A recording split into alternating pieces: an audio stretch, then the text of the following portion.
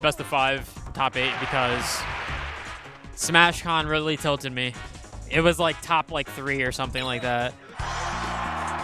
But it wasn't though. Yeah, it wasn't. Because I remember like I got 7th and we didn't play a single best of 5.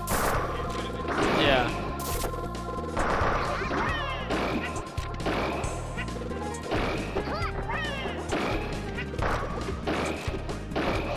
So we got Hotline in the Yid. Watching some of their games earlier. Some sets they were playing hot and others not so much. So I'm interested to see how this one plays out.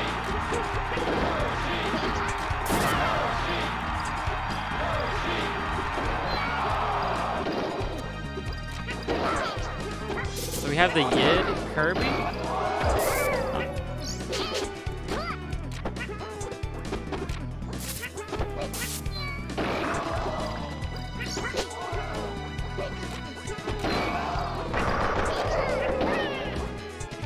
The interesting thing about this team composition is that sometimes Yoshi will have like a kill setup, but the Yoshi's too afraid of hitting their teammate with like an up smash or something that could potentially kill, and it'll get cut short. But if Hotline can find a way to hit those combos without endangering the Yid, I think that they have a really good shot of taking this.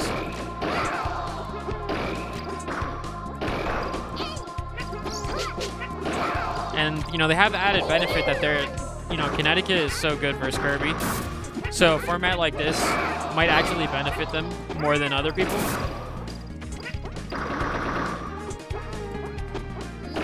Because I imagine a lot of people are going to have pocket Kirbys that they don't really play. You know, and if you're like a Kirby specialist, someone whips out that pocket Kirby, it's going to be bad for the Kirby, no matter the matchup.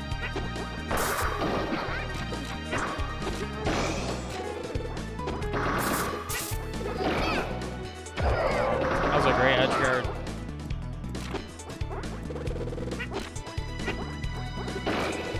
Hotline living forever here at 167. He's just hitting these forward airs. Finally gets snared out. I don't know if that was worth.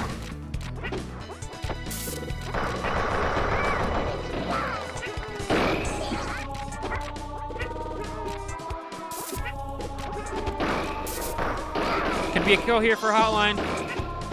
Oh. Ooh, misses on the Pika, but I like the anticipation. You always got to be aware of where the second guy is. This could be it for Pika. Yep.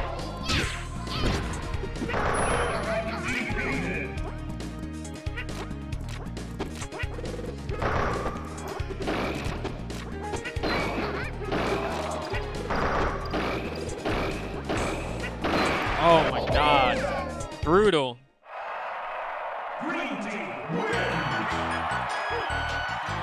I think something that Neil can do better here is sometimes he kind of doesn't know who to hit or who to go for, and he's just kind of not helping A1 at all. So I think if he just chose, all right, I'm going to engage the Yoshi, or I'm going to engage the Kirby, even if it's not necessarily the right decision, it would at least put something in motion for him.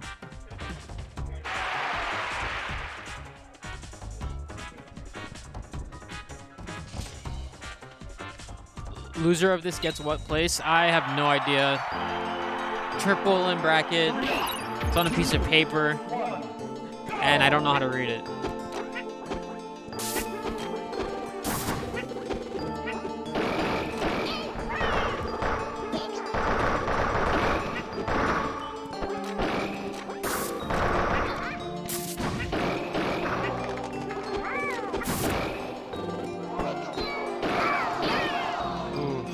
That forward air left him vulnerable. Kirby, but not the greatest saving capability when it comes to teams. If he would have got that last hitbox of the forward air or the inside, maybe he could have popped him over horizontally. I do like these forward airs off stage that Hotline is going for. A lot of the times, even if they don't hit, he's not in any real danger. And you can forward air spike somebody at such low percent with Yoshi, so the risk reward is just very in the favor. And he kind of just goes. The Yid kind of just dies there. Expects the Pika to jump into that F smash. Nice snare to box him out.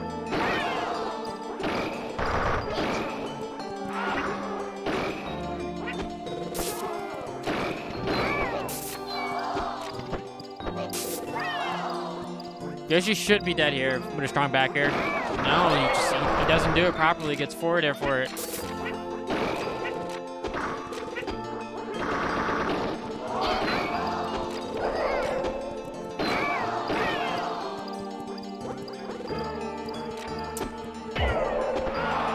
He knew Yoshi couldn't make it. I thought, you know, grab the ledge, but no.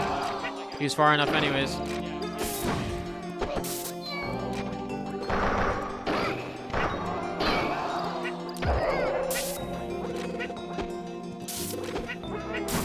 Patient play from Neo coming. I like it. He's getting shield pressured now. That's unfortunate, but I did like the plat movement, not playing too angsty. Sometimes you gotta just let the opponent come to you, especially if they're playing very aggressive. Gotta make them respect the fact that you have some discipline. Should be it for player 4. Oh, the Yoshi comes in. You know, right there. It's Neil's job to just drop zone Nair on that Kirby. A1 got to get out of the way. This Kirby's not that great at edge guarding from below because it takes so long to get back up.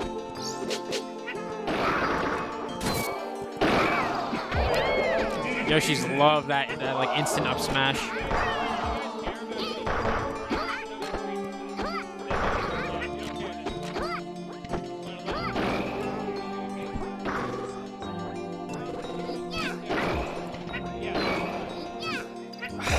I don't know what's going on with the Yid. He's lost the will to live again.